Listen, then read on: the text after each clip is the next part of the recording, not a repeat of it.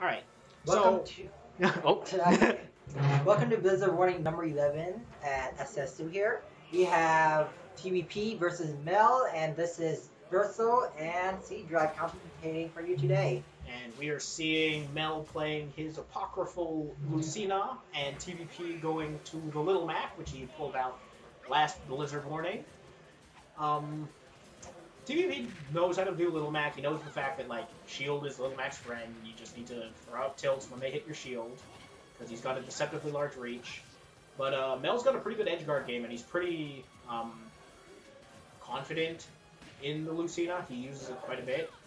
He's mainly a melee player, so Lucina is sort of the closest to a melee sortie that you can get. That was really risky, and that's the sort of thing that, like, unless you play a lot, most players would not bother doing against a Little Mac. It's just too risky. Ooh, that forward smash though. KO And punch now is he got online. the KO. Oh. I missed that. Yeah, Mel probably could have punished that better with like a sliding forward smash, but this is something where it's just like you just don't have the ability to practice this matchup in melee. Yeah. And that was a really bad what's it called, counter at ledge, because like He can just wait and charge. yeah. Oh. Ooh, that was a unfortunate no tech from TBP. Could have made it back to tech. Interesting dancing blades. It does prevent him from getting hit at ledge and thus gets set back to center stage, but still took a hit. Oh, that's unfortunate. Yep. Could have probably gotten a better punish from TBP, but still got a punish, so better than nothing. Yep. Edge guarding allows a down B. Try to do that Really super good one. armor. Good counter. Doesn't get a retaliation hit on it, but Ooh, but yep, just throwing out that forward smash. And this is by no means end of match. It's close. All it needs is one KO punch to end this right now, but oh. Ooh, and there it goes. Yep. Sending him off the stage. Yeah, no, like this is the thing when you're playing against the Little Mac. If you get flustered, it's very easy to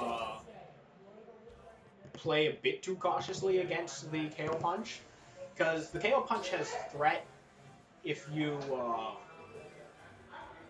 play too cautious of it. A good Little Mac will just sort of herd you into less and less options until finally they just know that the KO punch will likely hit. Because at a certain point, you just don't have enough options. You either have to commit to an option that Little Mac can just punish with some of his strong ground game, or you're going to go into the air and then be forced to fall down into a KO punch, in which case then he'll just, it's an air dodge arena, 50-50. Yes. And now they're finding Yoshi's Island. See if this changes up things a bit. I don't know if this is okay. That's just disrespectful. Don't go taunting in the middle of a fight. But this stage, I don't know if this is necessarily the best pick for Mel. Yes, there are platforms that he can use to shark if he gets Little Mac on top of platforms, but as it is, it doesn't look like he's like really winning neutral enough to justify it. And plus, the vertical walls of the stage can actually keep Rayquan alive, because Little Mac does have a wall jump. Bit of an unfortunate forward smash there, a little bit too early. Counter to avoid the third hitter jab, and that's dead. Not making it back from that. Recovery isn't best with the other match. It's better than it's a little bit better in some regards than it has been since 4, but at the same time, it's also pretty okay. Yeah, just super armor through the forward smash, but then step through the forward tilt so I don't actually hit him with it. That's fine. This is fine. This move is fine. Good snap the ledge, but can't do a get up attack there. Even if Rayquan didn't space that properly, just doing a forward smash can just super armor through it and still get the kill. And KO punch is online. Just need to good hit there. That's not coming back. So takes out KO punch and has the stock advantage. And looks like the counter pick is working out for Mel, but I don't know. I guess it's just the exception rather than the norm. Good use of the platforms though to try to keep away from Little Mac, keep the pressure off when he needs to. Yep. He's also doing a pretty good job at just spacing his attacks. Oh, yep. At some point, good edge guard. Take second game. Yep.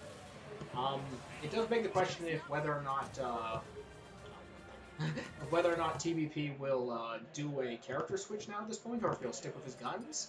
Because I do know TBP plays a lot of characters, and it looks like Mel might have a read now on it, but based on the stage pick, it might still just be another little map. Could see a Falco, though. Now stick with Lucina and jump into O. I've never seen him play any of the Richter people, so... Or not, Probably not that. Belmont brothers, or whatever their names. Not brothers. Kirby. Kirby, okay. That's, definitely relying on matchup unfamiliarity, because Kirby loses this matchup pretty badly. Because Kirby's super up close and personal, but Lucina is a lot of spacing right there. But to be honest, like, once you become good enough with, like, spacing with Lucina, Marth isn't a bad pick either. It's debatable just because of the fact that against some matchups you just won't have the ability to space it as well. Marth really excels in matchups where his ground speed will allow him to keep that distance, but if he can't keep that distance, then he's just going to have too much pressure in his face. So he needs to completely play. Ooh, footstool. Oh! That was weird. I could have sworn that sword went right through. End of the time. Yeah, Got that. We know that's happening.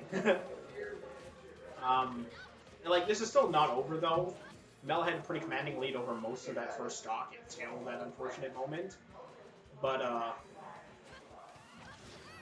you know, like, all Mel needs to do is just stay.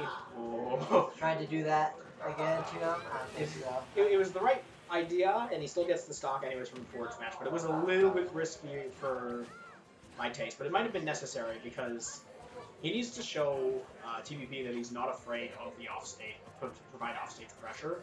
Because Kirby's recovery is not great. It's pretty much vertical, very little horizontal distance, and it's surprisingly susceptible despite what people think. Like, yes, the up B is scary, but once you figure it out, then it's really easily punished. Yeah, there's a few parts that are just not as dangerous about it. Like, if you can somehow get behind him when he does it, then there's no hitbox you have to worry about whatsoever. Ooh, that's a bit of a high recovery. Oh, Good the counter so nice. saves that saves him because that would have dragged him down otherwise. Good down air there. But, the only thing that's keeping Kirby's recovery means okay is his multiple jumps. Oh, but getting hit by a Dolphin Slash running into the stage. How does that work, actually? Dolphin Slash actually has a pretty large disjoint, which is why it will hit you through the stage. And it's also pretty fast. Good up B. Comes up fast, has some intangibility frames when you activate it. So you won't get hit by anything and you can't get grabbed by anything during it. And so you have a hitbox out without having any actual hurt box to get hit with. So, ooh, getting that down air. Good weight on the down air. You can afford to, especially as Kirby, to just sort of wait for an offstage option. And we're on last stock for last game. Mel doing a pretty decent job in the matchup, but TBP is still keeping it pretty close. All it takes is one good Kirby mix-up, and it is possible to then just take the stock out of nowhere like that. Ooh. It's deceptively hard to punish the up B if you're not going to get a parry off of it. But, yeah, you can punish it with, like, a forward tilt or a jab, but an F tilt is just a little bit too slow for Lucina. It's coming down to the wire. Mel doesn't want to throw this away. Just keeping stage pressure, keeping neutral, trying to not give up center stage. It's really close. Like, he's giving up room whenever TBP does the up B because he doesn't want to get too much percent. Ooh, that was a risky air dodge. It's unfortunate for TBP that the back air. Oh, not quite. Not tickets. Still just a little bit. He's too playing far off the very side. careful though. Not letting go off stage anymore for when Kirby mix up. Good overshoot there. This is the dangerous situation. Oh, that could have been really bad. Mel's sort of fallen into his old habit of down B when he expects a recovery, but oh, double spot dodge. Like I do not know, but got that Dalton stash going again. They're both playing Very careful. Yeah, a bit of mom's spaghetti actually. They're not willing to commit to anything. Oh, good up tilt takes it. Very close match, but Mel will take the match. Little bit of overly cautious play in my opinion at the end there, but Mel still takes it out with that up tilt. Does beg the question of why TBP thought this was the character switch, but it didn't go as badly as it could have. So good effort on his part. Hopefully see him back again and that he doesn't go back into retirement. Haha, wink wink, nudge nudge. But so yeah, Mel moves on 2-1. And yeah. It's C Drive and Versal.